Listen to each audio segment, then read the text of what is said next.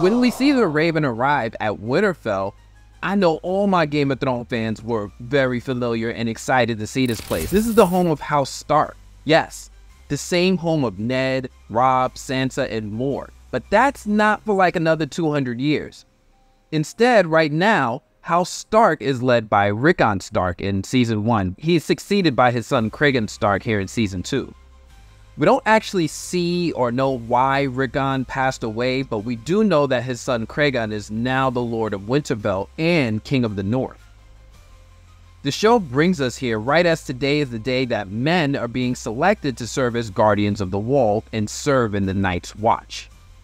Now, the Night's Watch is basically like the security guard crew for Westeros, except way more hardcore. They're a brotherhood of dudes and maybe a grumpy raven or two who chill at the wall, a giant ice barricade that keeps out the creepy White Walker zombies made of pure winter hell from the land of Westeros. But hey, at least they got some sweet black cloaks.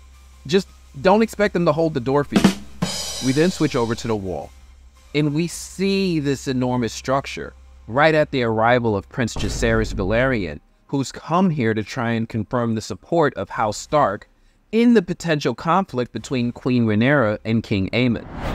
Now, clearly my boy Jacaerys has been taking his vitamins and saying his prayers because my guy has grown up in the 2 years since we last saw him.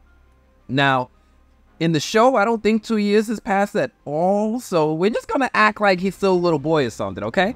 Cragen Stark looks like he hasn't smiled since the last time it snowed in Dorne, so my guy Cregan hits him with some truth bombs when he asks him, "What the F do you think we're up here for?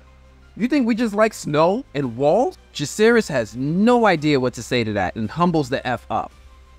Cregan wants to offer him something as a show of support and promises him some of his older soldiers who are capable of fighting and could be considered, I guess, expendable?